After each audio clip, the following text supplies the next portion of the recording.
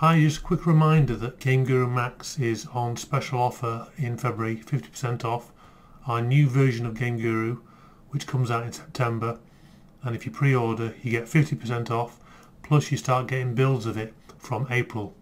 So check it out, links below.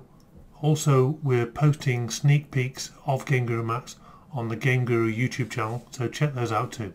Now let's get on with the tutorial series. Welcome back to this tutorial about making a simple physics game.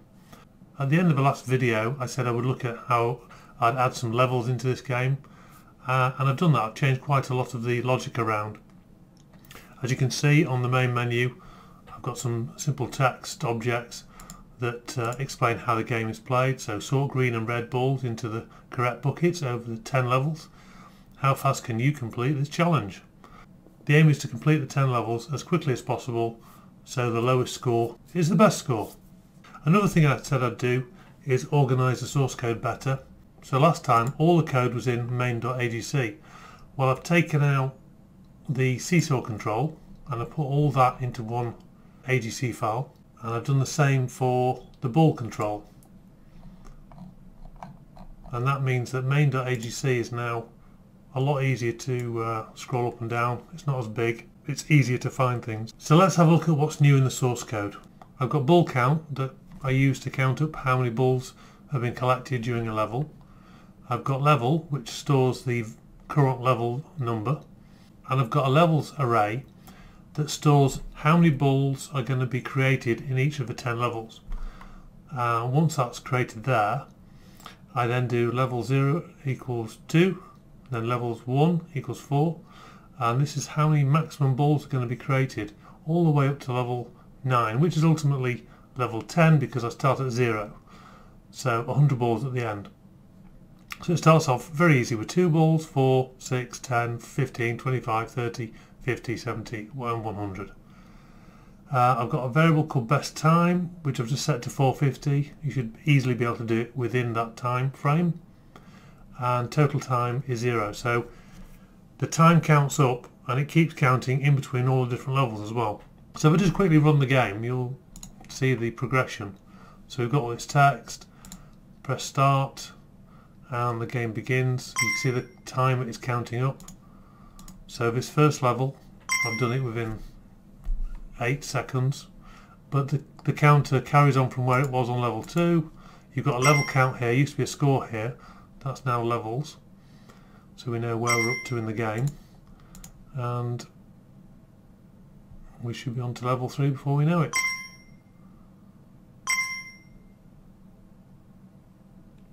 And here we are onto the last level with 100 balls to sort out. Once I get all the green ones in, I tend to then focus on the reds. We've got 191 seconds so far, so I think we're going to beat the initial low score. One more to go. Oh, it's gone off on the wrong side. Come on. There we go. In fact, the text is off screen slightly.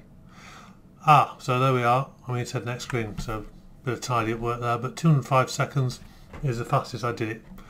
And then you just keep playing that over and over.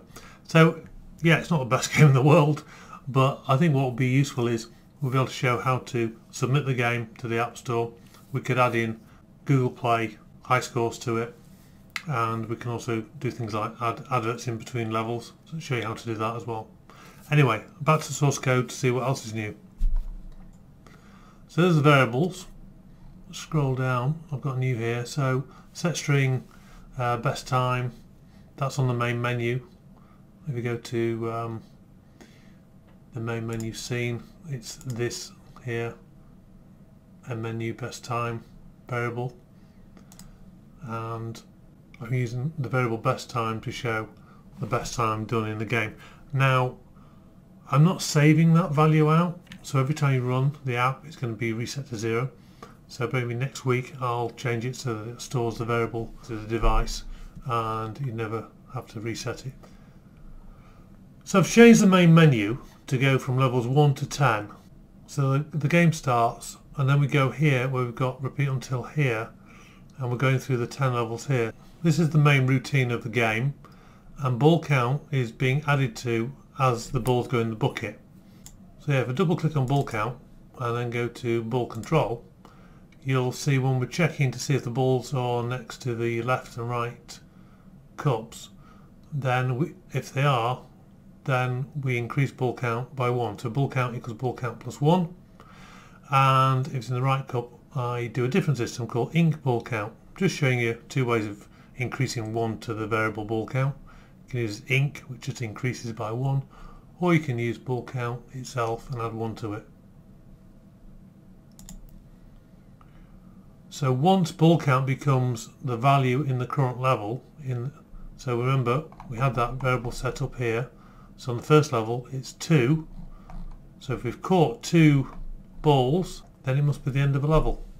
Then we do a bit of cleanup, basically clean up that scene. We delete all the balls. Well, we go to game over setup, but really that's next level now. We don't have a game over now, we just run the 10 levels. And we have a little wait, and then we clean up the game over scene. We increase the level by 1. We set the ball count back to 0. We add the time of that level to total time, and we do that again until level equals 10. So it will jump back to here. Sorry, here. When you get to level 10, then you check to see if total time is less than the best time. So if it is less than the best time, you've done it the fastest you can possibly do it in. So then you make best time equals total time. And then you clear total time, because the next time you play the game that needs to be 0. You 0 the time, you 0 the level back to 0, and you set game start, which is the flag that we're waiting on the main menu to start. So those are the main things added. Next time I'll save the best time to the device, and we'll look to publish the app onto the Google Play Store and see that process. So hope you've enjoyed that. See you next time.